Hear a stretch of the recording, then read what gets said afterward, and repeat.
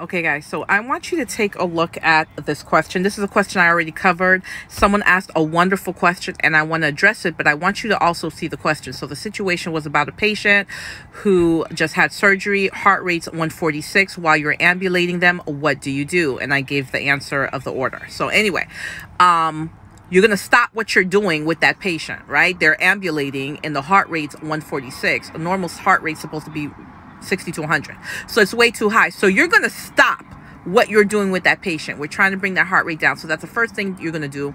And then the next thing you're going to do is give them oxygen. You're going to check their blood pressure and then call the healthcare provider, let the healthcare provider know what happened, what you did, and then you want orders. So this was a great question.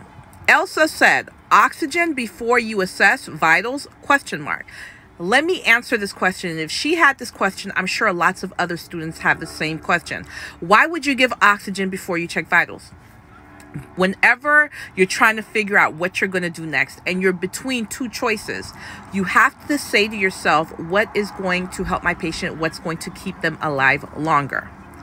If you went with taking the blood pressure first before you gave the patient oxygen, let me ask you something. What is that blood pressure going to tell you that you don't already know? We know that we were ambulating the patient and the patient's heart rate was up at 146. We know we need to stop what we're doing, which is ambulating the patient. We want them to rest right away. And we know we want that patient to have perfusion. We want to give them oxygen. When you see that heart rate going up so high, what do you think is happening? The body is screaming for oxygen. It's demanding oxygen. So what the heart rate is doing is it's increasing, trying to push out oxygen-rich blood to the tissues. That's why you see the heart rate increasing. So that's why you stop what the patient's doing, because the minute you stop what they're doing, you're decreasing the oxygen demand. And then the second thing you do is actually give them the oxygen.